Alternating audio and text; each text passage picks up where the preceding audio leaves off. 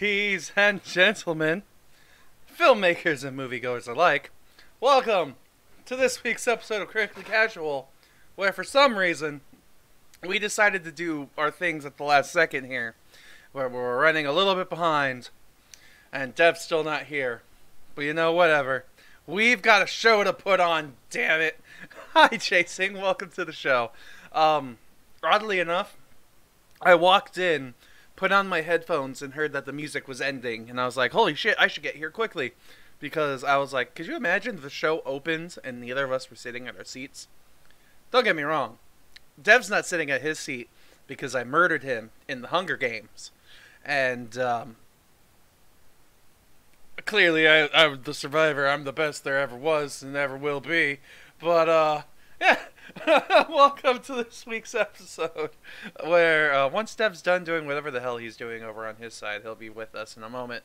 But, yeah, we're watching the Hunger Games. This week I've called it the Game of Hungers, because I'm really excited for the show. Hey, there he is! He finally comes back. Oh, shut the fuck up, man. I had to pee. Hi, Dev. Welcome to the show. Oh, say hi, Dev. Fuck you. Wait, hold on. Fuck you! There we go. Oh.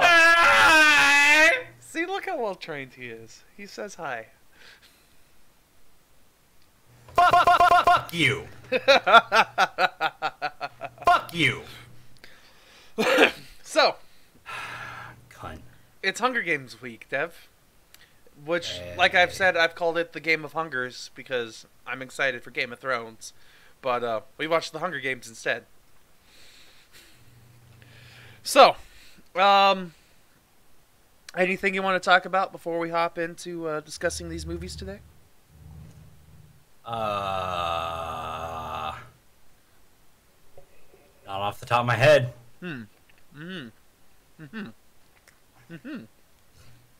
Wow. Stuff in your face over there? Wow, real professional of Right? you. Yeah, I was hoping you had more to say while I took a bite, but you really didn't. You should think about those things. Usually, if I have something to say early in the podcast, I let you know before the podcast. Good point, touche, but I haven't eaten lunch yet and I was hungry. Alright, let's hop into the first movie then. Hunger Games. So, you were telling me before we watched these movies that or after we watched these movies, you really weren't feeling these? Well, I didn't feel these. So, funny fact, I've only ever seen the first one of these until this weekend. Oh, fun. So, Reason being is because the first one didn't hook me. Makes sense. Still hasn't. I went through and watched this again. I really enjoyed these, only because they were 2 hours long, where the first hour was character development and world driving, like developing the world. And I was like, hey, this is pretty cool. I like this. But the actual like fighting and stuff like that itself, not really the best. And especially, dude, the cinematography in this movie, the first movie here, is god awful. Like, the first half an hour, which I can kind of understand, it's all handheld shaky. It's like someone's holding a cell phone and it's a windy day and they've been holding like 20-pound weights for a week straight. So it's like, hey, I'm filming a movie here. She's all stressed and anxious about what's happening. And that's the first half hour of the film. And then they decide, you know what? Let's show her in action. Let's show her hunting. And then it's like, she's standing in a tree. Here's 9 different shots from 7 different angles of her holding the bow and arrow. Like, Actually, Steven, I really enjoyed this part of the of course you did. Not really. Honestly, it's rough. I will say it's nice that they got Thor from Thor Ragnarok into the movie, which is pretty cool. He plays Gale. If you don't get that joke, it's a layered joke. Okay. Do you need me to explain it to you? Sure, explain it to me, Dev. Well, I'm just making sure you get it. No, I don't. Liam Hemsworth, who's Chris Hemsworth's brother, plays Gale in this film. But he also played Thor in Thor Ragnarok in the play. As Thor? Yes. Okay. Layered joke. That is a layered joke. Congratulations. It's also like, the Loki joke with who plays Loki in Matt Damon? Matt Damon, who also plays Loki in Dogma. Oh, yeah. Fun facts. Huh, I didn't know that. So there we go. Thanks, Dragon. I knew someone would appreciate that joke. Someone would get it. Someone likes Marvel more than Steven does, so someone will get it. Yeah, someone out there has to appreciate it. I was actually, oddly enough, I really liked Kato, I believe was his name. The bad guy, the antagonist. Played by Alexander Ludwig. Otherwise known as Bjorn Ironside, if you've watched Vikings at all. Which I have, and it's a good show. Kind of melodramatic, but a good show. All the same. His name was Bjorn Lothbrok. Well, yeah, Lothbrok, but his own father calls him Bjorn Ironside because in battle he went without taking any wounds. And it was like his first battle with the family as an adult. Okay, fair. I haven't watched the show all the way through. No, yeah, it's a good show. Fair enough. It's just this movie's just I like it a lot, I'll be honest. Like, but I Fair. also understand that it's kind of boring and pretty slow and the action's not the best and there's a lot. You know, I hate you. What's that? This movie is almost nothing but exposition about their world. It really is, I'll be honest. That's some of the worst parts of this film too. Or like there'll be moments like when they cut away from the action to have to explain like what a tracker jacker is. I hated those. Those were absolutely stupid. Can we talk about that as well? How the fuck does she know what a tracker jacker is? She's like watched what she's she's watched No, the but Hunger like Games. Well, no, but like his explanation of the tracker jackers. Because in her vision in that scene, she sees him explaining it. Yeah. But there's no way she heard him explain it. No, because yeah. she's in the game. That's for us. So. But how does she have it? I don't fucking know. This movie's That's one of those things that's terrible. just like it's a huge inconsistency for me. Also, with the scene where she volunteers and like plows through one of the peacekeepers, it cuts real quick to her being behind the peacekeeper again. I'm sorry, but I will notice those small inconsistencies if you're not blowing me away with the rest of the film. Yeah, it's so you're saying its continuity is off. Yes. Okay, I can agree with that. Continuity issues, which become glaring issues if you don't, like, hook me. No, I get you. One thing that I really hated was the super heavy-handed foreshadowing that kept happening in this film. Like, continuously, over and over and over. It was just all foreshadowed what was going to happen. It's like, there was a movie I watched recently where there was a shaman. And the shaman could predict the future. And anything you'd say to him would be like, I foretold that, and I foretold this, and I foretold you. It'd be like that, and that's kind of what this movie felt like to me. It was like, you'll be okay, Prim, don't worry. You'll be fine, everything's gonna be A-okay, absolutely, no problems whatsoever. And then, we all know what happens. Well, those of you who don't, but... You mean Rue? Well, there's also Rue. She says the same thing to Rue later on in the Oh, film. to Prim. Okay, Yeah. right. I forget that she has a sister. Because she's though with Rue too. I hated this part in the film with Rue. Like, she was a great character herself. Like, just the small like little tidbits that we see of her. She's definitely cute. But that's all we get to see. Is we get to see a cute little girl. We don't know her importance at all in this movie. We don't get to see her relationship with Katniss at all. But we get to see this huge emotional scene when Rue passes away. But you know. Also, passage of time inside there sucks. Yeah, there's absolutely no way of telling how time has passed in this movie, except for like the two announcers who are watching it the whole however long it's been taking. Yeah, well, and the thing is too, they have so much control over what happens inside there that it partially breaks my illusion, because we see outside of there too many times. Mm-hmm. Like, there's too many cuts where it's nighttime inside the dome and not nighttime outside of the dome. Yeah. You don't like the behind the scenes stuff. You don't like the world building. You want more. I don't just, mind the world building, but when moments. it breaks the moments inside that we're supposed to attach to. Okay, I can Because they say that there's 2 days have passed during one of the scenes, right? Yeah, that's a genuinely valid complaint there. A lot of movies have that problem where, when you're in the moment, say like horror films, when you're in the moment with the deep dark tension, they're like, "Oh my god, this is so exciting," and then they cut away for something else, for somebody who's walking through a forest, and it's like, well, that just ruined the whole mood of the film. So, well, and that's the thing. Like, this film, it breaks away, which I'm fine with it breaking away. Don't get me wrong. Mm-hmm. It breaking away isn't my problem, because those are so that we can, understand the world we're in. But the problem is, we don't understand how much time is actually passing. Mm-hmm. For all we know, it could have been just a day. No, you're right. It very much could have just been a day. But no, we know at the very least, it's been at least 3 days, because there's a moment where Katniss has been passed out for 2 days. 2 days inside the dome. Yes.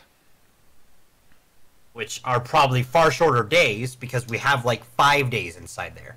Mm-hmm. It's very possible. I mean, they do say that they bring during down the one lights. point, when they cut to what's Woody Allen's character, they cut to him outside of it, right? And it's daytime, and they cut back, and it's nighttime. Mm-hmm.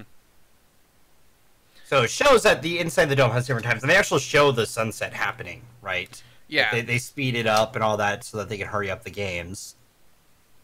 They don't really show. I think they do keep a consistent clock, but they just don't have it. They're just really bad at showing us time as it progresses. Like, yeah, we show. So we see Katniss fall asleep twice or 3 times within the first hour or second hour, because the first hour is all story building. So, like, yeah. In the first 20 minutes of her being in the dome, she falls asleep 2 different nights, supposedly. So, yes. Plus the 2 days that she's out, which means another 2 nights. Mm-hmm. Plus, well, we see her fall asleep 3 times. Yeah, once at the start, second time where there's the fire. I think that's the second time. Unless it's also the first time. I think that's also the first time. Is it? Okay. Mm-hmm. Then there's one day then there's another day when she's like 2 kilometers away from anybody else. Then she runs back, and then there's the other night with the everyone below her. Yeah, and then that's 3. There are 3 times. Yeah, she falls asleep 3 times, and then she's out for 2 days, and then she spends falls like asleep. 2 days with PETA.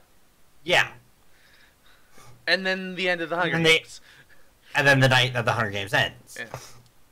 So. But for all we know, it feels like, from what it looks like from the outside perspective, it looks like it's only been like 2-3 days.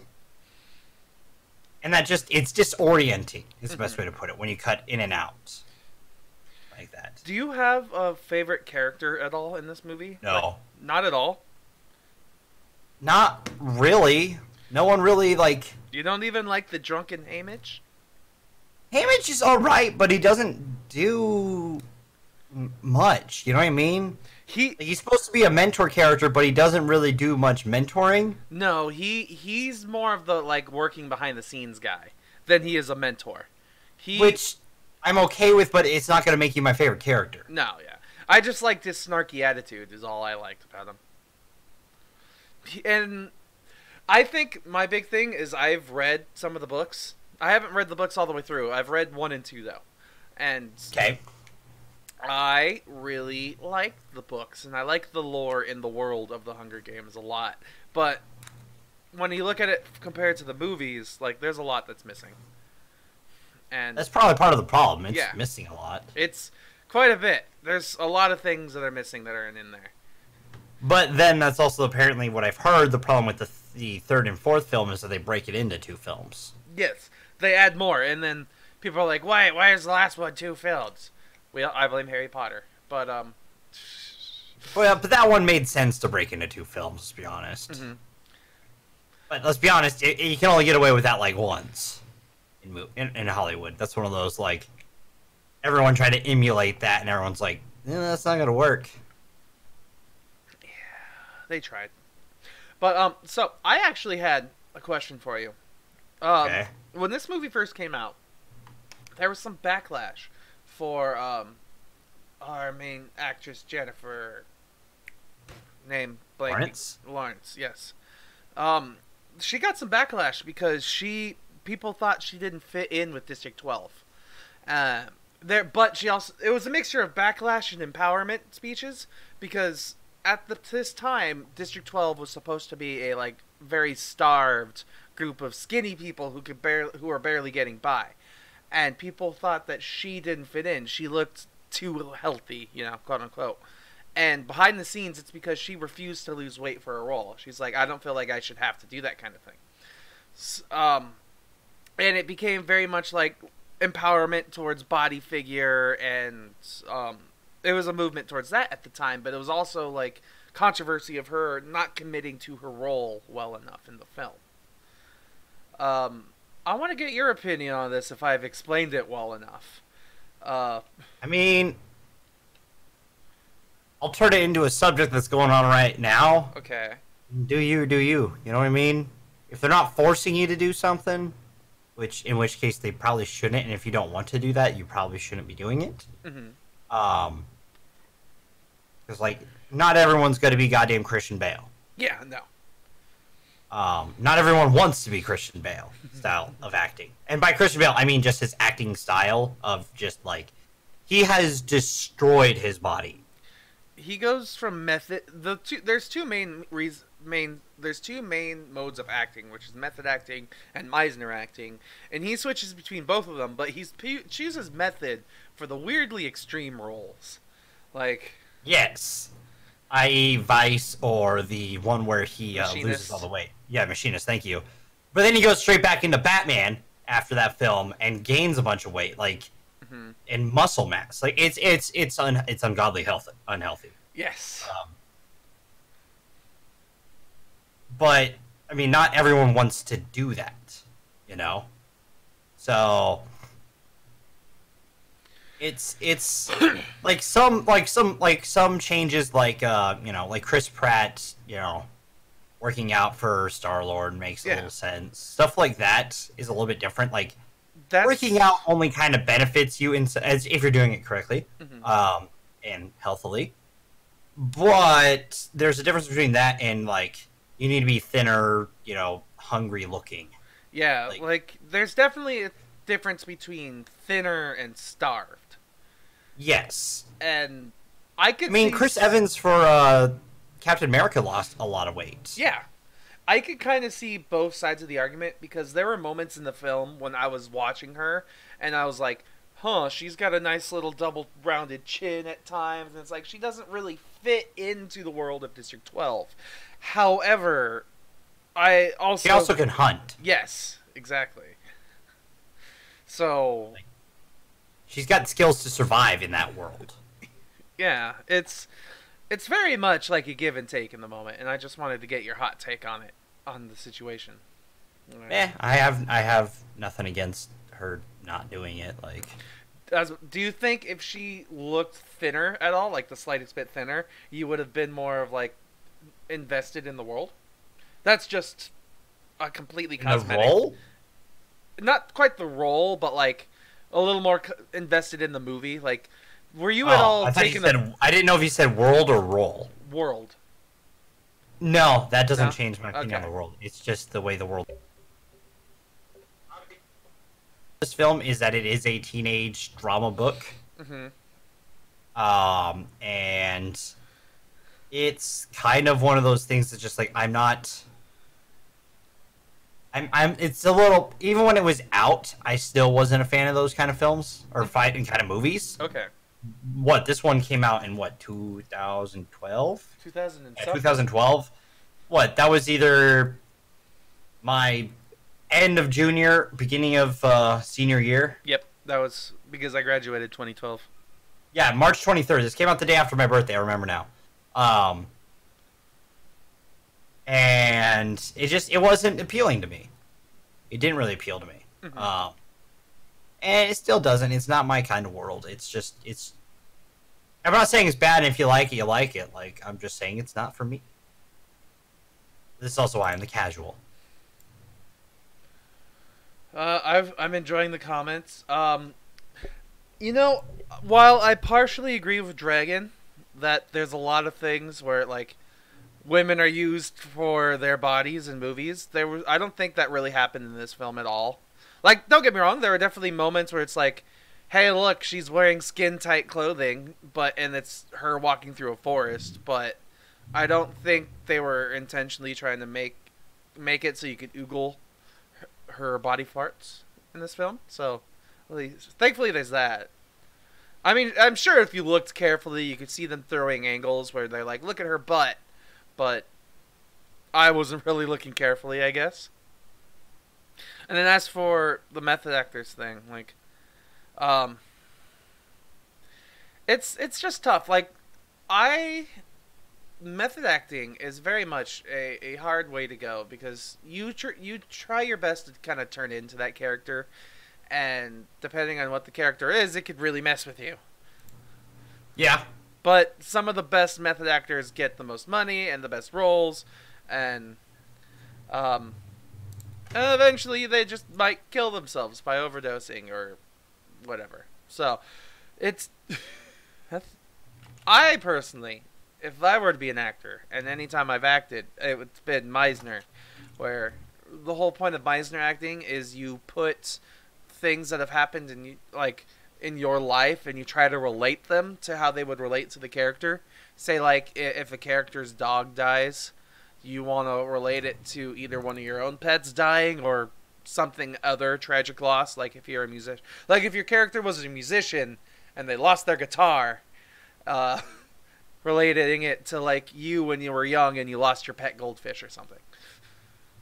Fair. I mean, and the other thing too is there are some people who just go to such crazy extremes. Like Daniel Day-Lewis is one of the most nutty character actors out there. Like, because he's not just a method actor; he's a character actor. He immerses himself into the role. Like when he was on the set of Lincoln, people had to call him President Lincoln. President Lincoln, I like that. Because he was immersed himself into the role. So, like, it's an extreme, depending on how far down that road you go. Because let's be honest, there's a little bit of method to all acting, of course, depending on what you do. But there's an extreme to it that some people want, but not everyone wants to do. Yes. Okay. So Hunger Games. Is there anything else in the first Hunger Games you want to talk about, or no? Is it just time to decide how many popcorn kernels out of 10 you would give it, Dev? Out of 10? Out of 10. Out of 10. Yeah, you have 10 popcorn kernels. How many of those would you give to this movie? For me, I'll just give it a 7. A 7? That's more than I thought you would give it, honestly. It's not a bad film. It's just not my film, but I can appreciate what it is in some light too. It's my stepmother. She was watching this movie with me a little bit last night, and the way she put it was, I could see the appeal for a lot of audiences, but for me, it's just not my cup of tea. It's too depressing, or for her, it was too upsetting to think about a post-war world where they killed children for sport to keep people in line. Like, that was too depressing of a concept. That part didn't bother me. I don't know why. It didn't bother me either. But then again, I play a bunch of Battle Royale games, so I'm just like, I'm a crazy person who's... Yeah, we like murdering people just because. Yeah, that's what video games do to you. Joking aside. No, my problems with the film is just that it's just not for me. Like, I'm not a teenager who is rebellious, I guess. I wasn't ever really a rebellious teenager either, so... But Katniss isn't really the rebellious teenager. She's the rock in her household that keeps them steady because her mom has not been there. Ow. Yeah, but she, as we discussed in the next one, she starts it. Yeah. So I too would also give this 7 popcorns. So that's solid 7. It's just I enjoy this film because it does spend a little bit of time developing the world, but it does too much for some things, like Rue and Tracker Jackers and all this other stuff, and not enough for others. Yeah, well, like, they explain some of the people that you're going to meet in the ring, and everyone else they don't explain, you're like, okay, they're dead. Mm-hmm. Like, that's seriously how it is. Like, and then there's this person, and this person. We spent a little bit of time with these people, so they'll be important. We've got these no one else matters. Yeah, basically. So, and it's because I know that they explain all the characters a little bit more in depth in the book, but they just don't have time for that in the movies. In a 2-hour and 12-minute film. Yes. It's long, dude. Yes. So let's hop in to our next film then. The sequel to Hunger Games. I just got done watching this. Yeah, The Hunger Games Catching Fire. So tell me about this, Dev. You told me you had to go to a doctor a little bit and then you had to watch this film. And something tells me that going to the doctor and then watching this film, it was exactly the opposite of what your doctor would have hoped you did.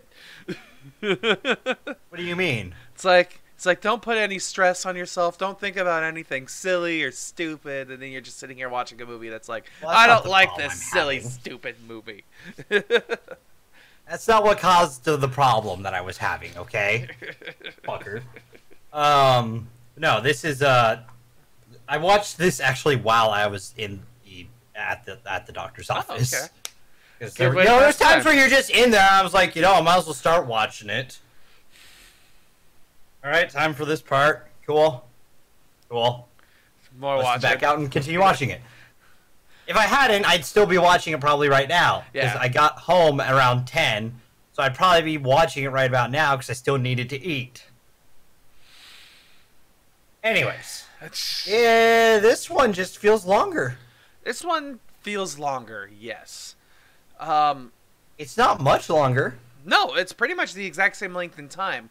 However, there's not nearly as much action. It's a lot more...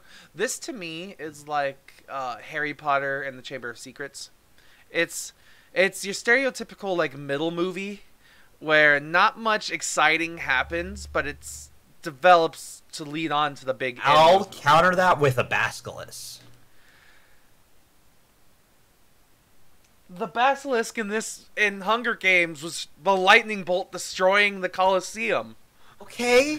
Fighting a giant snake for like half an hour is far more entertaining.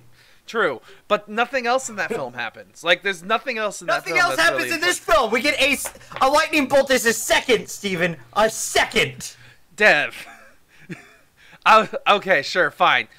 Harry Potter's more entertaining than this film, but I was just trying to correlate it to another way to... I know. Example. I was just gonna say that. I wanted to say that Chamber of Secrets is better. Okay. Sure, fine. Now you're just wrong argument, Dev. I know. Doesn't mean I can't say these things. Dobby, I've got a sock. Well, there's probably a sock somewhere over here. So my dirty clothes pile. I've got a sock. Yes. Dobby's got a sock. Dobby is free. Yeah, Dobby is free. No, so... I'm a free elf. Yes. Now shut up, Dobby, so we can review Hunger Games. A free elf. If that was supposed to... A free elf. There you go. So I'd say if that was supposed to be auto-tune, it's not there. I have the auto-tune on, just not the FX on. So...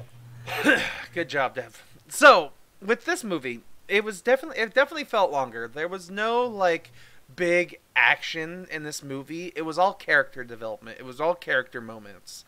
It's all set up. Yes, it's all set up for the Mockingjay movies, Part 1 and Part 2.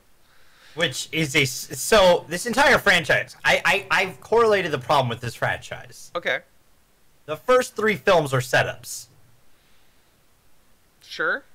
I would say my big problem with this franchise is that they're very much tonally different. The first movie is all about. That's also a problem. I can agree. It's the first movie is a survival film. That's Yes. true. Second movie is a propaganda character, like political film.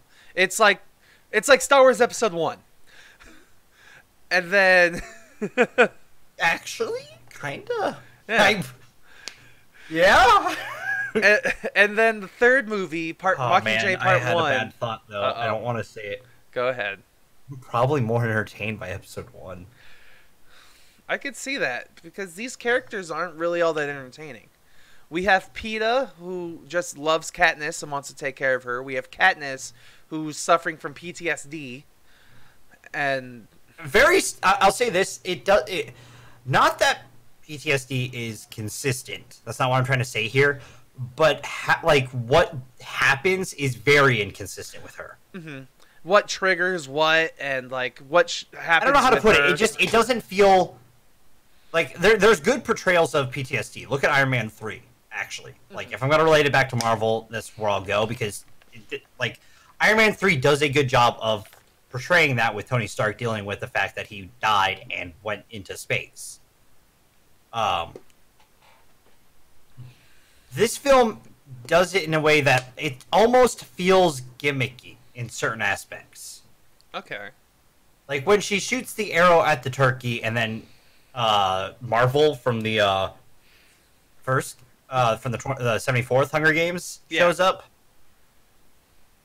I don't know how else to put it because like it's not, and I'm not someone who suffers from this, so I can't say it is or isn't, but it doesn't feel like how it's been described to me by people who have had it, and by descriptions of people who have had it in like documentaries and looking up stuff about PTSD and stuff like that. Because I mean I look up mental health stuff because something that interests me, and it's good to be aware of these things. And it doesn't feel correct in some elements. Mm-hmm. Like, I think a lot of that is just, once again, there's more in the book than there is in this movie. Like, this is still a 2-hour-long film, but there's a lot 2 hour of... 26 instead of 2 hour 22? Yeah. Like, there's still a lot of underlying things in this film that weren't really correlated. Like, a big message in the books for the second movie is, for the second book, is wealth. Wealth in the capital compared to in the districts. Which, they kind of talk about it a little bit in both the movies. There's, like, a scene. Yeah, there's a scene about it in this movie, in the second movie. And then there's, like, kind of just the shock of them being in a place that they're not expecting to be for the first 2 films, but that's really about it. It's just like, but there's not as much with the wealth undertones. There's a lot of like PTSD and anger that's not related or correlated because everybody in the 75th Hunger Games, the third quarter quell, knows it's Katniss's fault that they're there. They all know because of her that they have to fight again. So they're all angry at her, but we don't get to see that in this movie at all, actually. Because and because we find out that like almost half the people there already want to join up with her. Yeah. Half the people there have a plan behind her back about her. So which is really it comes off really obviously almost from the get-go that that's what's happening. Like it, and the thing is, there's other characters that we don't even meet that are trying to help them. Yeah, like we get brief moments of them, like the morphers. Yeah, the morphlings. It's just they're just a throwaway in this, but we know they tried to protect me. Why? I don't know. Yeah. Oh wow, that's a weird moment. What's going on here? But and part of it too, and honestly, I mean, Philip Seymour Hoffman's in this, which he's the late great Philip Seymour Hoffman. He's still, dude. No matter what he does, I'm gonna love him. Hoffman, Seymour Hoffman, but Hoffman. Yeah. How I say Hoffmore? Hoffmore? Did I? Yeah.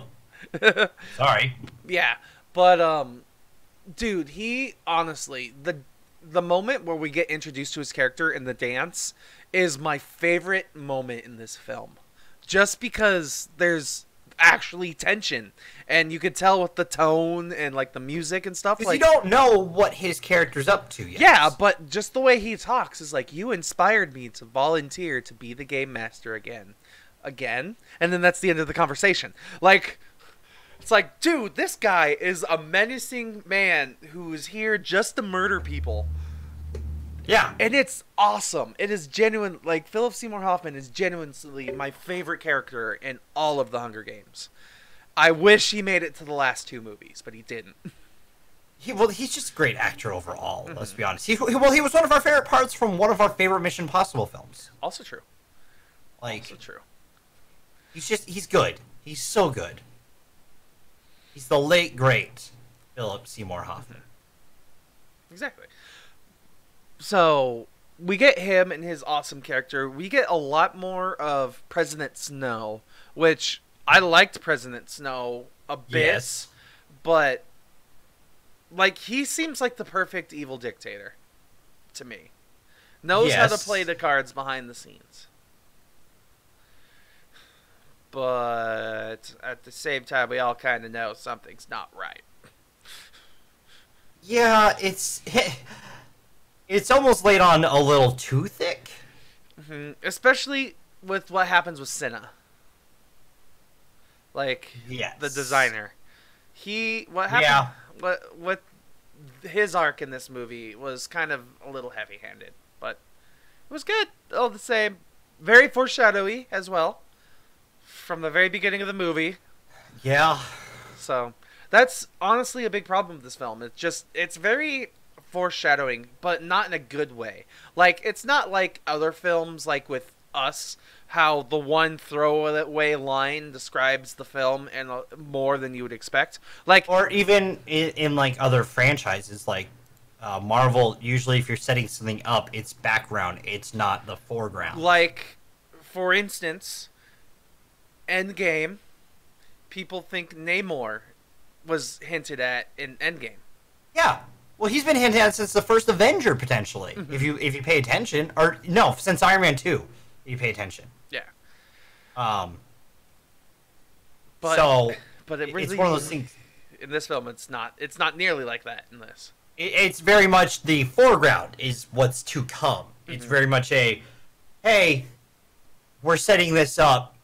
Please please watch us build. Which, no offense, is not what I'm here to watch a film for.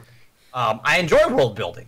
One of my favorite franchises has a lot of world building, but they do it in a way that makes the world build upon itself while telling a story inside of it. That makes sense. Like, the world sort of starts building itself piece by piece, so you know certain things about the universe that you're in without the characters in the film knowing everything. And they have a story inside of it, and they build more themselves to the universe. Yeah. Through their story. Their story changes the universe, modifies it, makes it their own part of that universe. Best way to put this is the Guardians of the Galaxy were completely disconnected from everything. And they told their own story, but we understood that their story was connected because we know about the stones, but they didn't know that the stones were all on Earth, pretty much. Yeah. Like,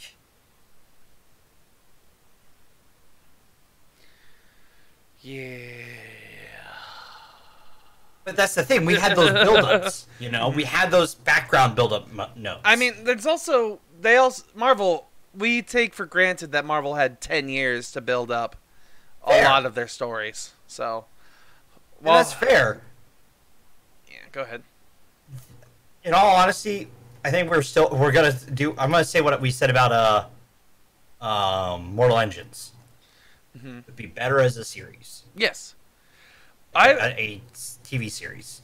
I don't know why. Like, I know you hate me when it comes to exposition, because like in the longer, more story character driven movies, I love minor exposition and like world building exposition.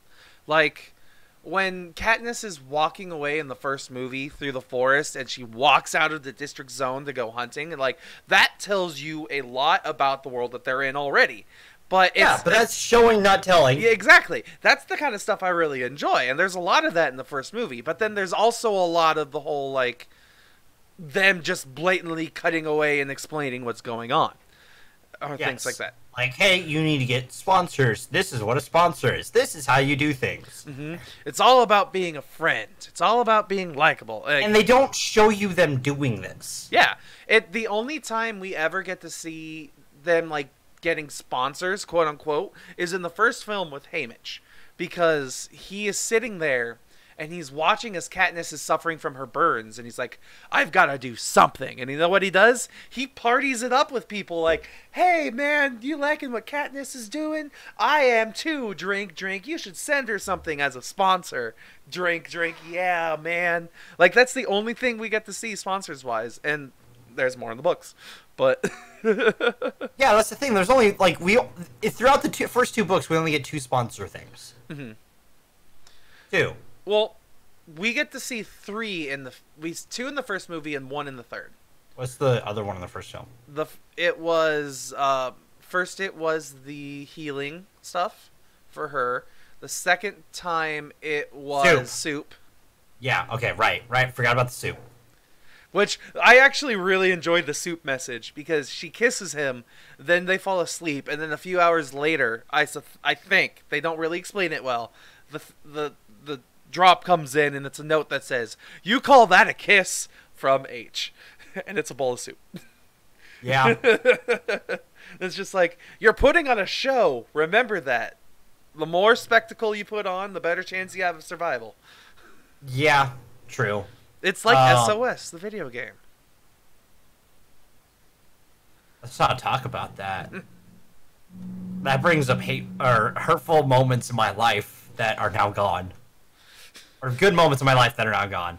And hurtful. Some people sucked in that game. I remember stream sniping you in there once, and you were so excited and, like, angry, and it was interesting. You're like, God damn it, Steven, hi, help me, but God damn it. It was a good time. It was well played. I will say that.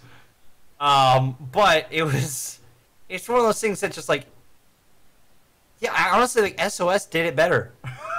Like, yeah, it was. That's a good way of putting it. I mean, I don't know, man. It just did not. It doesn't hook me. This movie still doesn't hook me. After it's the first time I've seen it, and like it's the second movie, and I'm not hooked. And I'll be honest with you, the third movie is nothing like these next two. Like, in a good or bad way? It's a little bit of both. Like, it's no longer it's still survival and trying to do political stuff, but it's now them as they're exploring and trying to evade the capital while going through different districts, and it's just all out war. Like, genuine, like, just bombers and, like, things blowing up and them trying to do political behind-the-scenes espionage, and it's both. I haven't seen the fourth film yet, but I know the third one's not my favorite. Fair enough. In fact, in the books, between the first one and the second book's my favorite, because we get so much exposition and storytelling about Haymitch and his story, because, like, we know nothing about Haymitch other than he wins. He's the first ever District 12 winner, and the only District 12 winner. What we don't know in the movies is that he won the 50th year, the second quarter quell, and that year they took twice as many people. So they had 48 people in the dome instead of 24. And Haymitch won because he didn't actually kill anybody at all. He did what Katniss did, and he hid, and he, like, survived. And the way he won is the person he was partnering with betrayed him at the end, and they made it towards, like, the dome at the very end, which is important in the second film. Where whenever you strike the dome, it, like, explodes and electrocutes you and shoots you backwards. What happens in the book is she throws, like, an axe at Haymitch. He ducks, it hits the dome, bounces back, and kills her. And he survives, being the last one to live. Damn. Yeah, and it's like That's a more entertaining movie right there. exactly like the 50th quarter kill in Haymitch's story. The second quarter kill, the 50th year in Haymitch's story, is so much cooler. And like we only get to see one character moment where Haymitch is like freaking out, and that's in the first film when he's watching two kids grab a sword and start fighting each other. And he's just like, ugh, two kids fighting. I can't deal with that. And that's the only time we see that. The rest of the time, he's just a drunk bastard. But in the books, he's much more. All right. Read the books. You might actually like the film a little bit. Or you'll hate it more. Well, I'll probably hate them more because that's one of my problems. I read Aragon before the Aragon movie came out. I just thought the Aragon movie was bad, and I've never read the books. The book is it's good. I like the book. As a fantasy book, I enjoy it. The movie is garbo. It's probably honestly, it may be a movie that gets me as angry as Death Note. On an honest level. So it's one of our fallbacks. Shut up. It's a donation goal on the channel. Shut up, shut up, shut up, shut up. Anyways. It's... This film just doesn't capture what I think it's trying to capture. No. It does fine with what it has. It's very much a teen film. Like, this is a teen novel. It's a teen film. And during the teen film era, where Twilight and Divergent and Maze Runner were strong. Box office wise. The last movie, you're throwing me off a little bit, but... Maze Runner? Mm-hmm. That's another team, like, story. I'm trying to double check what movie. Okay. Maze Runner? Okay. I've not seen Maze Runner. That's why. Neither have I. Same with Divergent as well, so. Same with me. So, Dev, Yeah. we've already kind of spoiled both of these films quite a bit. They've been out for 5 years. I think we get a pass. I think so as well, but now we don't really have a good spoiler section to go into. Well, we can talk about it in greater detail. I mean, True. after you give it some popcorns. True. Okay. So You have 10. I have 10 popcorns. So Yeah. for the spoiler section, I want to put these two back to back against each other, so you know, just kind of comparing them against each other. And for this film, I would probably give it. Is your internet good? Okay, It's a little slow. It's chopping up Okay. a bit right now. Okay. I just want to make sure because I saw it. Yeah. Yeah. Okay. There might be another lag spike here in the stream in a second, but we're fine now. And if I had to give this a couple of popcorn kernels, I would probably give it 6. This one, 6.5 at most, because I was just gonna give it a 7 again. My opinion of it doesn't change. Well, like it's not as cool as the first movie. Like the climactic moment with the if you second take it film, alone, I feel like it's fine. But if it's part of the series, well, even if you take it alone, it's still not that good because it's just set up. yeah, it's just Yeah, I gotta give it a 6. it's just not as good. Maybe a 5. Honestly, I gotta give it a 5. Okay. Think about it. It's just set up. So a 5 from you and a 6 from me. Yeah, it's seriously just set up.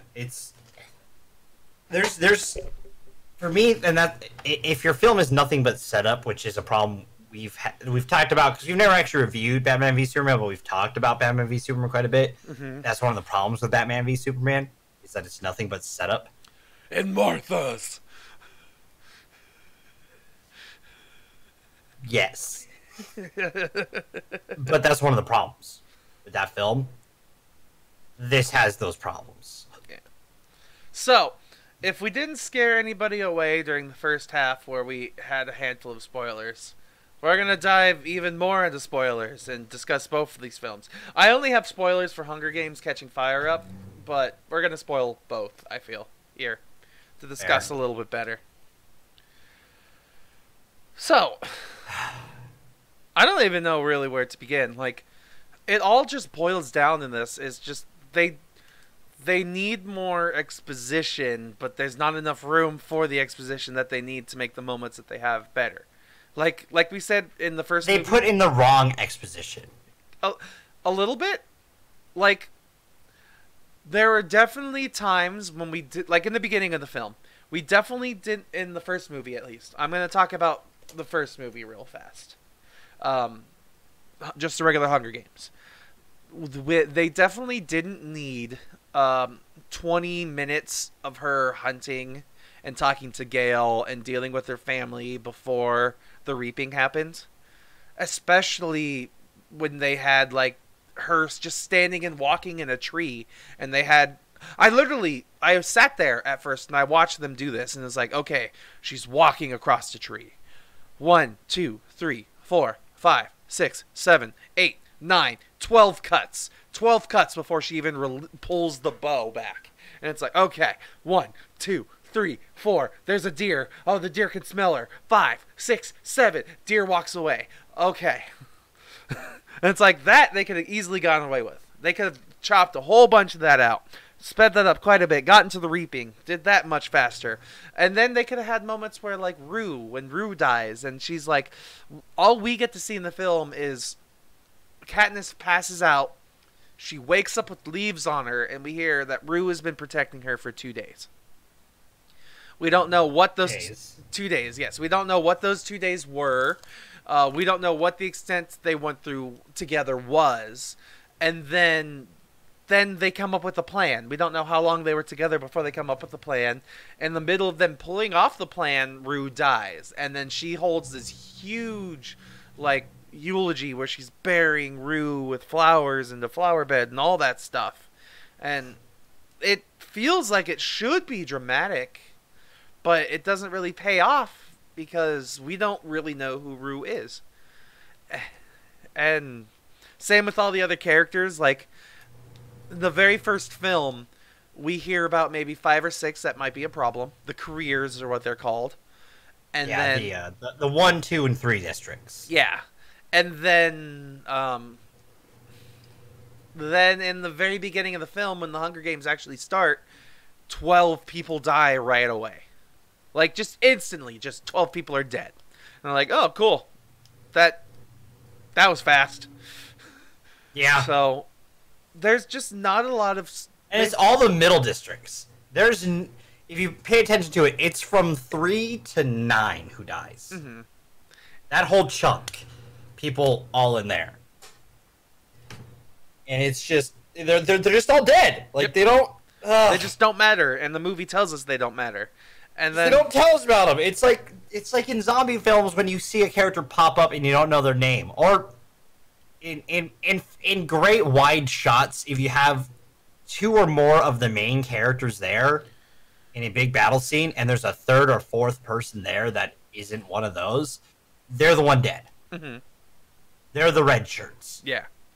And then they also do the exact same thing in the second movie as well. When it's like the morphlings. They, at least in the second movie, go through each one of the districts a little bit more. And you're like, these are from District 1. These people are the career path. These are for District 2. They're also the career path, but from a different district. These are District P. These people won it this year, and this person volunteered with this person. These are District 5. These are the morphlings. They're completely ineffective in combat. They are no problem.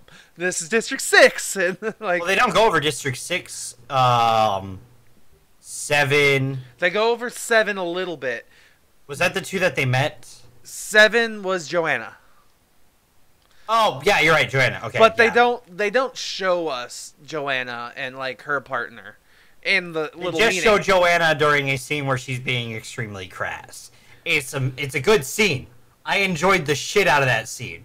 Yeah, it was very funny. In all honesty, that scene's acted the best. Yes, because all of their facial reactions, all of them there, are perfect, genuinely hilarious. She's being crass, and she knows it, and she's owning it. Mm-hmm. Jennifer Lawrence has the best facial expression ever of the...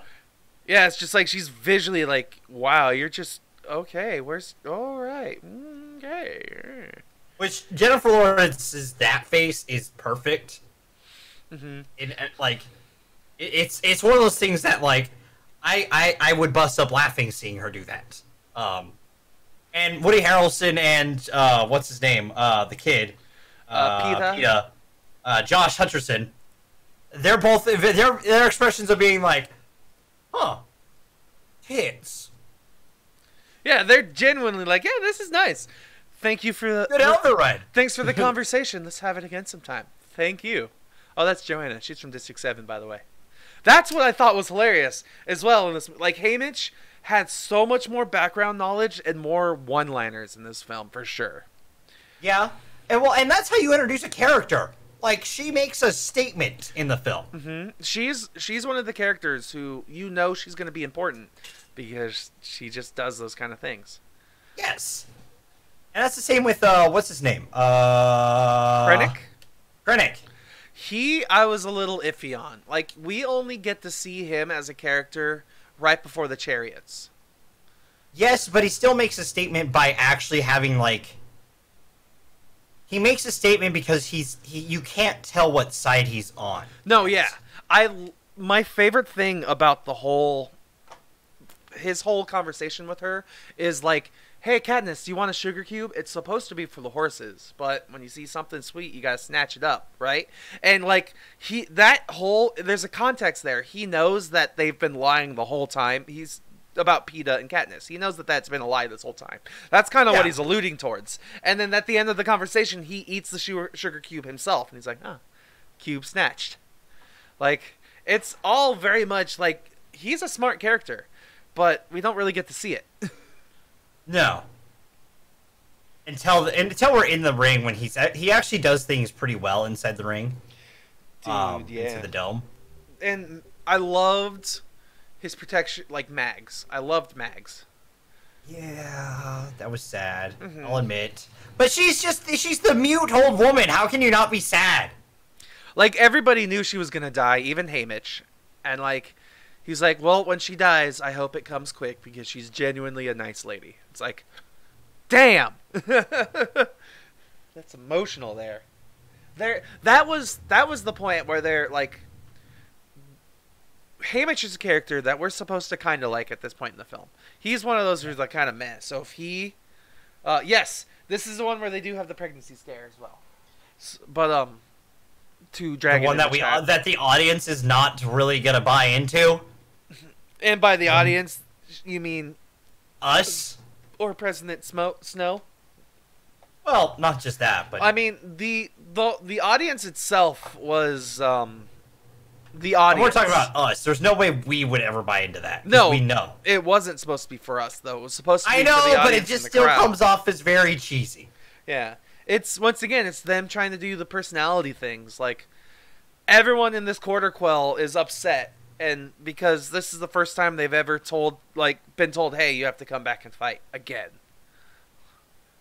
Yeah. So everyone's upset. They want it to cancel, so they'll do whatever they can. And I think they get away with it. Like, if in the very beginning, President Snow didn't say no matter what state of health or age that they're in, they are a contender for the fight. I think if he hadn't have said that, they would have had to have canceled the games. But, whatever. Yeah. I don't know. It's one of those, like, moments where I'm like, I mean, we already know they're going to have to go to the ring. I mean, do we really need this? Is it in the book? Which part? Sorry. The scare? Yes. Alright, that's still cheesy as fuck, then. I'm sorry, it just is. I mean, it's just they want to do whatever it takes to get the show canceled, the games not work. And the audience who's there watching them all is like, yeah, stop the show, but they can't. So it's just how the law works. Except also, Cinna's Did you go ahead. Is he killed during that? We don't really know. We see him get beaten up and dragged away, but we never see him again. So I'm just under the assumption that, yes, he does die. I'm trying to keep it within the movie for this part. I do believe he dies, yes. Still kind of lame, because it's just an off-screen death then. It's supposed to send a message, though. It's I mean, you it's send a message by killing him on screen. they killed him. They essentially brutalized him in front of Katniss. That was the message. It was, you spoke up against brutalize, me. and then brutalizing only goes so far if she thinks he's still alive. I don't think she thinks he's still alive though. Like, she even mentions at the beginning of the film, like, he will kill us. Like, she knows that anybody related to them is going to die at some point because of her. So, I don't know. Maybe you're right. Maybe, I don't know. Let's ask the person who wrote the book and then talk to the director who adapted it into a movie. Yeah, we got that power. Absolutely. Us and all of our 50 watchers right now. 50,000. Exact. There you go. Anyways, no, this movie just doesn't. And these films just it feels like nothing but build up. Mm-hmm. So with no actual legitimate, like no real payoff. Mm-hmm. If that makes sense. Like cool, the lightning bolt thing, cool. Like the games themselves. What did you think of the characters in this one? Like, did you like anyone else any more in this film than in the last film? Like, I liked one Philip's character. Hamish has a little bit better in this one, and Fennec, and the girl. Fuck, what's her name? I liked Beetee. Oh, what's her name? Beetee's cool. He's not my favorite, but he's cool. Yeah, I like him, but he's not my favorite. Yeah, what's her name? We just talked about her. Fuck. Joanna? Joanna, yeah. I just saw her name on the list, so I just got there when you said it.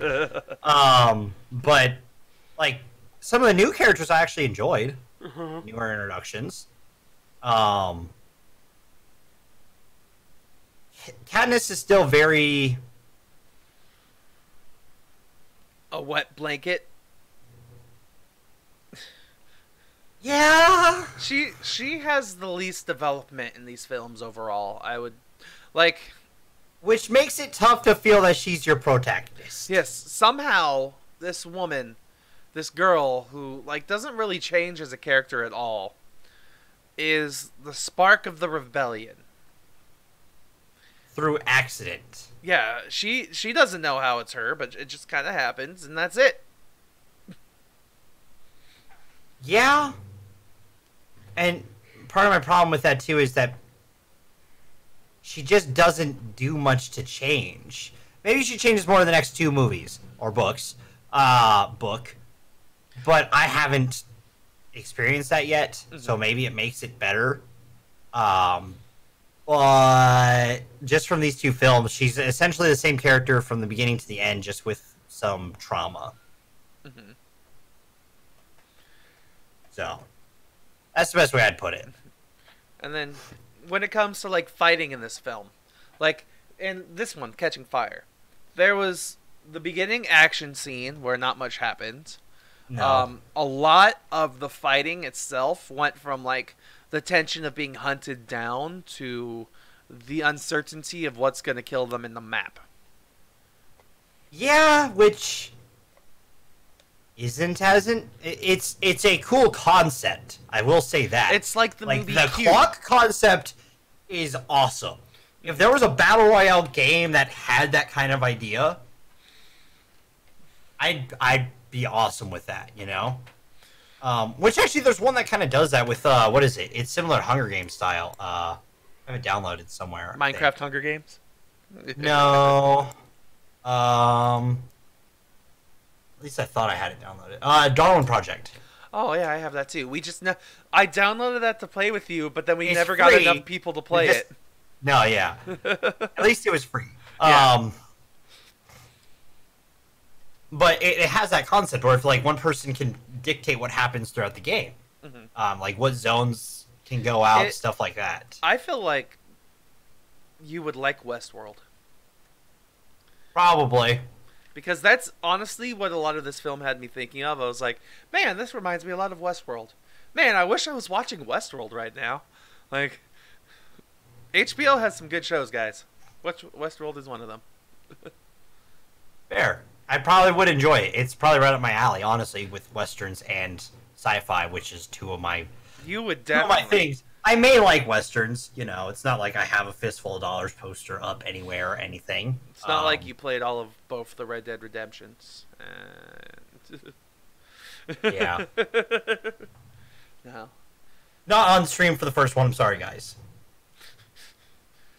So, like, I want to talk, but yeah, that's just the map kills you more, and that's about it. And then, honestly, when you think about it in context of the film, like, the center spinning island and the writing around that was kind of silly to me. Like, let's see how well they tell time now. Well, the landmarks are still the fucking same, so... Yes. Like... My immediate thought was, the tree's still up there, right? Yeah. I was like, did you move the tree? Did the tree go somewhere else? No? Okay. And it doesn't make sense to us, the audience, in the moment, but it makes sense at the end if you, like... If you're paying attention and you see Philip Seymour Hoffman at the end of the movie, like, I was here to help you this whole time. And it's like, oh, he make it look like he was trying to get everybody killed, but... Well, my other problem, too, is they tell it's a clock from... If you're paying attention and you hear the 12 and she says the 12 districts, my mind was immediately like, no, that's a clock. No, he literally says, midnight? Huh. Yeah. Like, it's... And she's like, no, it's the 12 districts. It's genuinely right then and there. It's like, yep, that's a clock. No, it's not a clock. Oh, tick-tock, tick-tock. It's a clock! Guys, it's a clock! I'm surprised Finnick didn't go, no fucking shit! Right? That would have been funny. I said that! How fucking dare you! Max would be alive! But it's a cool concept. Like, the zones each having a different thing that happens in them. Dude, like the Jabberjays. The whole, like, birds that are the screams of people, and people that you love, too. It's like, that's genuinely terrifying. But... Yes. But, they're supposed to hear those screams, right? Mm-hmm. It was just the people in the zone could hear it. For some reason, this was the only zone that you couldn't leave once it was activated. It was supposed to psychologically kill you, I guess. Like, break you down. Yeah, it was supposed to make it so you couldn't leave. And break you down. Yeah, you'd probably want to kill yourself to get out of it. Which is rough, dude. That's a fucked up zone. Mm-hmm. But still, like, it's completely different than the other zones.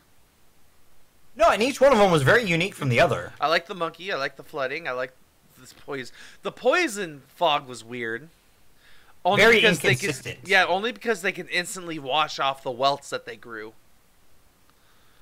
Yes, and also very inconsistent with the fact that, like, sometimes you can walk through it and sometimes you couldn't. It depends on how much is covering you. And also how much, where you are on screen and how much the CGI they've told you is going to be there and how much they actually put is there. Like, there's a couple times during the fight with the monkeys that, like, both Katniss and PETA swing, and there's a monkey, like, 3 feet away. And I'm like... It's to keep them away, Dev. They were going to charge at them if they didn't swing right. But they weren't... It was just sitting there like, let's go. But it's not attacking them yet. It hasn't even moved at them yet. And PETA just does this, like... He has a sword in one hand, and he swings with his fist. I'm like, what the fuck is going on here? The monkey's not near you. Yeah, that's a continuity issue there that you noticed, Dev. No. Congratulations. I know. I notice these things when the film is not, like, drawing me in completely. There's probably, like, some of my favorite films have some continuity issues that I just don't notice because they're films that just draw me in. Mm-hmm. Draw me in, I don't notice these issues. Well, I may notice those issues, but not as well. Or they won't affect my viewing of the film. So. Now we know. Now we know. So, I haven't really got anything else I want to discuss. Like, did you like the ending of this film at all? Like, with the lightning bolt destroying the dome? It was really predictable. I mean, they only showed the lightning happening 2 or 3 times. Enough times to be like, this is important! How many? When does it happen? At 12 at midnight and noon? Ah, okay. The end of the conversation, Beanie? Yep, that's it. Oh, okay, thank you. Pretty much. The lightning bolt just becomes obviously important. And when, and the point when they start to do the thing where you obviously know something's up because they have Katniss and Peeta separate, and they're trying to intimidate them without being too intimidating, and you're immediately, like, during this entire thing, I'm like, alright, so something's going on here. Mm-hmm. My They're question... obviously... What? Like, at the end here, it looks like Beetee is trying to kill Katniss and Joanna. Is what it looks like. Right? Sort of. But at the same time, if you pay attention to everything else that's been going on, you know that's not what's going to happen. Yeah. If you know what I mean? Because there's enough context clues to be like, these people are obviously up to something that Katniss doesn't know. Mm-hmm. But it doesn't seem to be bad. So, funny thing, Chasing just brought up something that's kind of funny.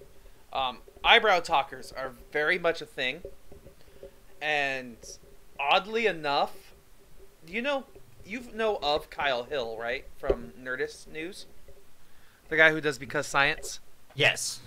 So he started his own YouTube channel through Nerdist, the Because Science channel. And there's a weekly... I'm a follower. Yeah, and there's a weekly video where he does, like, live correction updates. I think I was one of the top comments one week because I mentioned that Kyle Hill is an eyebrow talker. And, like, every time he's like... It's like it's like, let me demonstrate as best I can. It's like, so yeah, this happens, and then it gets really exciting, and then, yeah, then and it's just like their eyes are moving this whole See, time. I talk with my hands. Yeah. That's what I do. So I'll notice when someone talks with their hands. I do that too sometimes, but it's, with a lot of people, it's just like... Which, by the way, funny fact about this eyebrows. podcast, I fought with Steven to have a bigger box because I talk with my hands. Because the box used to be here for me. It used to be this. smaller than what I have right now. Like, I keep it very tight for myself because I don't want people to see my moobs here. But but he moved it from this to down to here now, which is perfect for me because I can talk at least here and you can see my hands. Especially depending on how I'm postured at the time. The reasoning behind it was for visual consistency, so we'd both be about the same size and. Yeah. But, no, I'm not going to show you the moobs. That's for his Patreon backers. Yeah. Just, you know what? It'll be a donation go. I'll have a sexy guest calendar. Stop. We're done with this. Anyways. News? I guess we should move on to news. Which one of the two that I brought did you want me to go over first? I mean, I didn't have anything, so, I feel one's a better discussion, one's a better... something that we should discuss. So we should probably do the thing we should discuss first. It's not as much of a discussion. Is it Mayhew? Yeah. Okay. Over this, during this last week, Peter Mayhew passed away. If you don't know who he is, he played Chewbacca. One of my favorite characters in Star Wars. I have a poster for Chewbacca. I have a figurine of Chewbacca somewhere. It's probably put away in a box at the moment because I didn't have anywhere to put it with the rest of the figurine stuff that I have up. But Chewbacca's been one of my favorite characters the entire time, and Peter Mayhew brought that character to life for me. Look at that. He brought the walking carpet to life, and I can't thank him enough for that. And he will be missed. Some of the stuff that you saw over the week 2 were really touching. Like JJ, when he wrote his tweet about it, the Peter Mayhew account, I think is run by his family now, posted a picture of every time JJ wrote a message to Peter. Go ahead. Peter kept those framed. I really in like a shelf. I really enjoy like George Lucas's comment at the bottom of the article for him. And it was, Peter was a wonderful man. He was the closest any human being could be to a Wookiee. Big heart, gentle nature, And I learned to always let him win. He was a good friend, and I'm saddened to see his passing. And I'm saddened by his passing. Like, it's sad when such a kind, generous soul passes away, especially one who creates such an iconic character and brings it to life for us. Like, helps bring to life such a huge figure in what we pop culturize today. So, it's yeah. I mean, yeah. He will live on with a great legacy. Absolutely. Thankfully, he taught. I can't remember who played Chewbacca in Solo. In Solo, but yeah, he did teach. He did teach somebody else how to like move and personify as Chewie. So we still will have the ability to see Wookiees and Chewie in the future through the person he taught. But it's Jonas Satomo. Yeah, Jonas. He's also just a tall dude. Is he actually did play Chewie in Force Awakens as well? Oh, did he? Yeah, he was in Force Awakens. I think that's when him and Peter were both in that one as Chewie. I believe Peter was in this one as well. Okay. Yeah, Peter Mayhew's on there. Yeah, I could see that. Just there was definitely I read a bunch of news articles when Peter Mayhew passed away, and a lot of them were mentioning. They said things like, "Fairly well, goodbye, Peter Mayhew, the one and only Chewbacca." It's like that's not 100% true, but he is in a lot of people's hearts. Yeah, he's the one and only Chewbacca in our hearts. He's the original trilogy Chewie. Like, he will be missed. Absolutely. But then, moving on to a less somber news story. The other one is the only other thing that I thought was worth talking about this week. And it's that Sanic. Sanic? Sanic! So, originally we had a different thing planned for this. We were just going to talk about the trailer. Mm-hmm. But that changed during the week. Like, we were gonna, like, as some people know, I don't like watching trailers because I think they ruin things. But some movies, it's okay. Sonic would have been an okay movie trailer. And it's right here. We can totally still watch it and react to it live on stream for my first viewing of the trailer. But just don't play it with the music because, it's a gangster's paradise, man. Oh, God. It's the 90s, bro. The 90s were cool back. Yeah. Why Gangster's Paradise? I don't know. That was... Oh. Because it's the 90s, man. And that was when the Gangster's Paradise was awesome. That's not what you associate with that. And let's be honest. I ripped on the trailer in private. Steven heard it. A lot. Absolutely. But I don't exactly feel they needed to redesign it. I, at this point, feel as though something's up. Like, don't get me wrong. This movie's coming out in what, a few months at this point? November? Like, few more than few months. I feel as though this Sanic, this really ugly Sanic, was intentionally bad the whole time. Like, to drive in people's notice of the film? Mm-hmm. Are you saying they're doing guerrilla tactics in marketing? I think so. With controversial marketing? Yeah, there's something that I learned in my film school is that there's no such thing as bad publicity when it comes to a movie. And fair. This is one of those instances where this is genuinely god awful. And if they thought that Sonic was actually going to be passable to people who like Sonic, then they are sorely mistaken. And clearly they got that because they're going to fix it. But still, like, I honestly think that because of how willing they were, they're like, yeah, we'll fix it. Don't worry. We've heard your feedback. Yada, yada, blah, blah, blah. There's absolutely no way that they can render in a new Sonic that easily. So I think that they had it planned this whole time. Maybe. But they might have had a backup, at least, depending on audience reaction. Like, the other problem too, though, I have if they don't have it a pre-rendered one, is that those fucking goddamn animators are get goddamn crunched again. absolutely. Oh. Like, it's gotta be rough. It's bad, man. It's genuinely really bad. Like, yeah, but thankfully, like we said, they're changing it. Is it because it's just, how do we explain this, Dev? How do we talk about this? Are you upset that there's going to be a different Sonic, or do you want to see the genuinely awful Sonic movie, or? I mean, part of me did. I did too. Okay. Because we would have had fun with a genuinely bad Sonic film. And it's still probably going to be a genuinely bad Sonic film, just with a more Sonic-looking Sonic.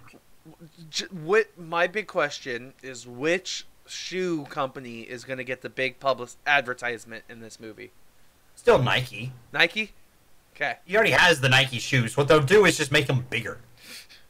He'll have to Instead special order Nike shoes. Whatever he was wearing, a size 3. It'll be a size child 23. Shoes. What?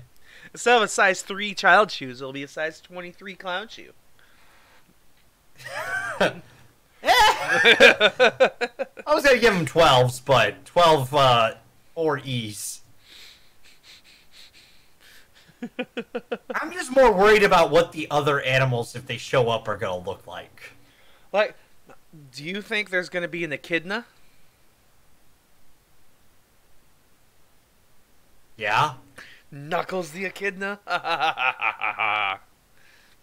It's. Oh. And yeah, he's definitely channeling. He is. Jim Carrey is definitely channeling straight up Mask and Riddler vibes from it. Oh yeah, that's definitely a What the hell? I'm looking through trailer cutscenes. Okay, Jim Carrey, I like you. Sonic. Have you not watched it yet? No, I haven't watched it yet. Okay. Sonic has lightning powers. That's cool. Good mustache. I like that. Well, I'll say some of the sound effects are perfect. He definitely doesn't look like Robotnik until like the end of the trailer. Oh yeah, no, the rings are portals. Okay. Well, because Sonic's not from our world, is he? Apparently not. Okay. That helps. That helps. Things make sense now. No, they don't! The rings aren't portals, Steven! They're portals now, damn it! That's not how this has worked! Sonic has established stuff. And they're just like, hey, now those rings that are his life, they're now portals. How sad is it that money is life in Sonic? Capitalism. I'm Eggman. Oh God, look at him. Oh, it's bad. No, it's not bad. Eggman's the fine. Jim Carrey one isn't bad, but that motherfucker. That motherfucker right there. That motherfucker right there. Sorry, that motherfucker right there. Thanks. Jesus. I'll be honest, the more I see him, the less jarring he is. A little bit. That's probably how they were with it too. Like when they first saw him, they were probably like, "Oh," but as they worked with it more and more, they're like, "It's not. Like if you cut the face is fine. It's when you see the rest of his body that it gets worse. Like that right there, where you don't see the teeth, the eyes aren't super beady looking. Like, it's when you see that, like when you see his full body here, it becomes an issue because he's very human. It looks wrong. Like that image right there doesn't look terrible. No, not in the truck. Like it could be better still. Like the hair is a little off-putting, but it's better. That's not an awful shot because you don't see his lanky ass fucking arms and his weird torso. Like, the torso itself, I think, is the worst part. Come at me, bro. The torso makes it the worst because his torso is like super just lanky, which isn't what Sonic is. He's supposed to have long legs, weird, like a weird oval body. There we go. There's a good picture of it with a bunch of missiles and stuff flying at him. Yeah. Why are the robots from Portal? I don't know. Like, those look like they could be from Portal 2. I know. They're Eggman's robots. Okay. Sure. But he just doesn't look proportionally correct. No, he really doesn't. His legs are too long. His arms are too short. Well, they're either not long enough or they're too long. Like, that's a good way of putting it. These pictures, man. Look at that Sonic. That's not a bad picture right there. I mean, it's a little weird. The nose. Oh my god, I know what it looks like! What? Where's Sonic? Where's Sonic? You're not wrong. Oh, Sonic Boom. One of the pictures here. Oh. So. You were disappointed by that pun, weren't you? Hey, look, in the back of the machines look like toasters. I hate you. I know. The back of these robots look like toasters in this picture. Like. You know, it's probably a joke in the film. Oh. You know it is now. The kid's film, Steven. That's why he's Eggman, because he's always having eggs and toast. Breakfast? Yeah.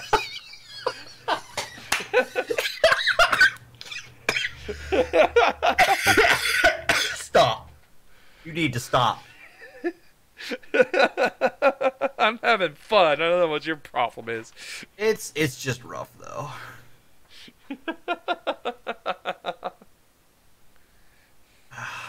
Like, I don't want the design, like, I don't want the animators to go through crunch, and because crunch is awful. But damn, did Sonic just look wrong? Yeah, it's a no-win situation. It is. A little Either bit. you get the shit Sonic that no one's gonna go see the film besides us, people and the who, poor parents who get drugged to it. Mm-hmm. People who watch it for other people's sakes. It's okay, everybody. We're the critics. Yeah, we are out here. We are out here watching the terrible movies for you, the fans.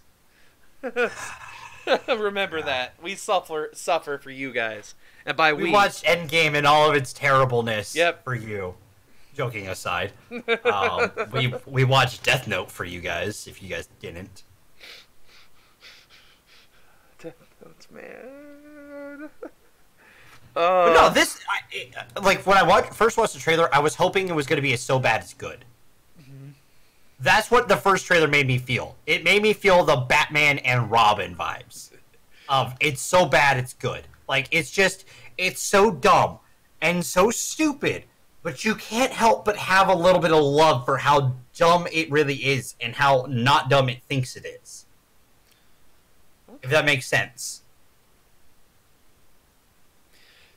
So, hey, I actually own the Super Mario Bros. Movie. It is one of 2 films I own. I just thought of something, but we'll discuss it later. Uh-huh. Okay. Sure. But other than that, I don't have anything to add to this trailer. To this news around the trailer, to the changes and all that. I don't think the animators should have to go through crunch, but I also don't think this is a film that is serviceable to a fan base that is a super fractured fan base, mind you.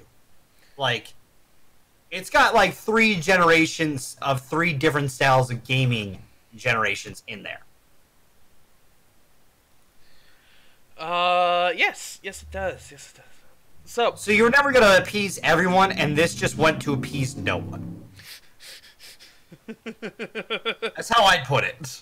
Just no one's happy. Everything sucks. The end. That's just, so okay. Well, they just went to just do a completely different take on it, which isn't what the 3 generations of Sonic fans want.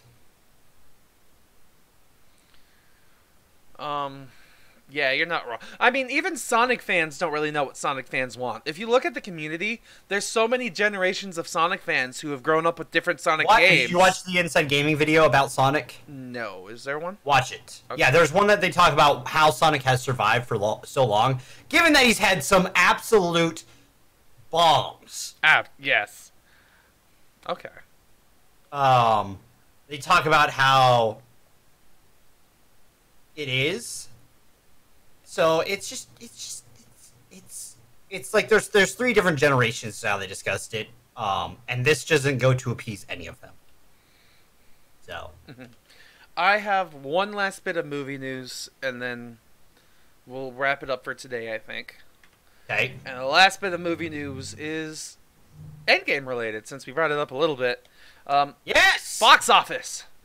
Yes! Avengers Endgame. It deserves it! Yes, Avengers Endgame has already passed the Titanic in its second weekend. So, Endgame. It only needs, what? 700... It needs 500 million more now. Yeah, right now, it's, according to when this article was written, which was 4 hours ago, it was released 4 hours ago, Avengers Endgame is currently at $2,188,698,638.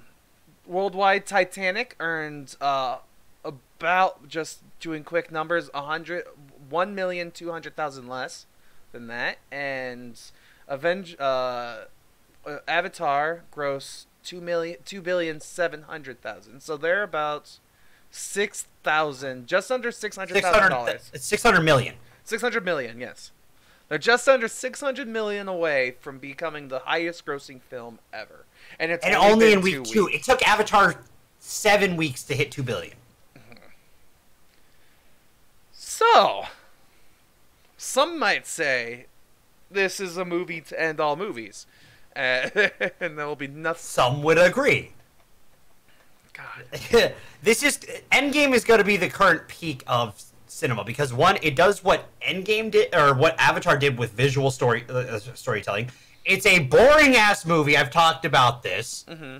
The first Avatar is a boring movie, and whenever the second and third come out, and the fucking sixth, Unobtainium, man.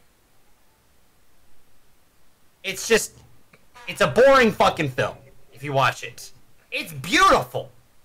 It looks cool. It's just boring. I walked out of the theater with my dad being like, that film was bad, wasn't it? He's like, yeah. Cool. Yeah. I was like, all right, so it's not just me. I'm not just an asshole. All right, it just cool. looked really cool. Yeah. It did. It looked cool. But Endgame looks really cool and has a story. I mean, I'll definitely agree with Dragon here. I feel like a lot of people our generation saw the movie once and was like, no. But apparently the critics out there fucking ate it up and went millions upon millions of times. Because... Seriously. Yeah. Like, the fact but it took it 7 weeks to do that. Mm-hmm. We're over here week 2 of Endgame, and it's just in weekend 2, and it's like, yeah, we're still going strong. Barely even breaking a sweat. Like, it's just, I haven't. Do you think it'll hit 3 billion? 3 billion? It'll be really close. I'm not sure if it will break 3 billion now. I think it could. I think it could, only due to inflation, but that's something that people don't really take into account when it comes to movies. True. Is inflation. So, don't get me wrong. That's why Titanic is still the second most grossing film until now. Because of inflation. It wouldn't have been if we just went off of straight what it made. Yeah. So, yeah. Okay, so I saw something about a new poster for May, but no, I didn't update the poster for May at all. It's still... you know what we haven't done? We haven't updated... You haven't updated the one for down below. Oh, the mini-May poster. Ah. Yeah, you never made a mini-May poster. Ah. I'm sorry. Yeah, we got Mewtwo Strikes Back and Pokemon Detective Pikachu, which you can't even read on there. It's a little small. It's just really yellow. It blends into the white. Yeah. But I can't wait for it! Which, we might have a special guest with us next week for that. Maybe. Just maybe. Special to us. Are you really that excited for Detective Pikachu? Yes! There's fucking Tricos, boy! But There's Deadpool Tricos! Reynolds. Detective Deadpool. Also, my elbows are inverted, if you noticed. Yes. I guess I did notice. So yeah, Next week, it's Pokemon, the first movie, Mewtwo Strikes Back, and Detective Pikachu. What so a fucking title. Right? Pokemon, the first movie, Mewtwo Strikes Back. Why not just call it Pokemon Mewtwo Strikes Back? Ah. Who's Mewtwo? I don't know. Well, the dubbed is supposed to make more sense, but it doesn't. No. Or, sorry, the subbed. Subbed, not the dubbed. Yeah. Not the dubbed. But it doesn't help much. Alright. So, wrong button. That one. There we go. Alright, so I've got nothing else this week. Do you have anything else you want to talk about? Or nah? No, I think I'm good. Alright. So yeah, that's it for us here. This actually was a little bit shorter of a show, unfortunately. It's not a shorter show by any means, but it's a short show, I fear. Short show in the sense that like these movies just don't. These movies don't bring a lot to the table. So, hopefully next week we get some movies that bring a little bit more to the table. One of them might. One of them should. One of them should. The other one we know is just going to be there so we can talk about it. It's the first ever Pokemon movie, man. We have to show where the origins of the movie started and where we've gotten to today. Still a fun film. And you know what we're going to be singing. Jigglypuff.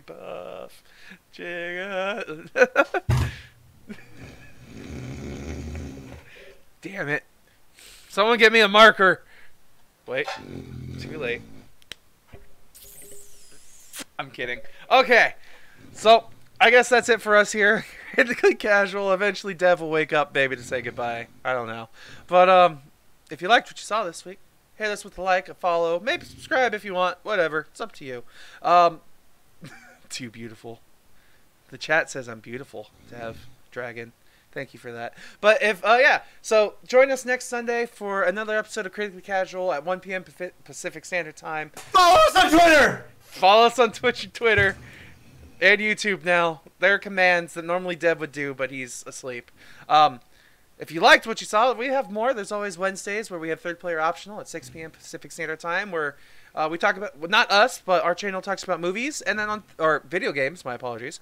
And then on Thursday, we have the Har Har Podcast, where, yeah. Maybe I can do the Twitter command. Let's see. Twitter. I may have forgotten to stick that up! Yeah, you totally did. Either way, thank you very much for joining us this week. And we will see you guys next week on, Pokemon Week, I guess, for Critically Casual. Bye, guys.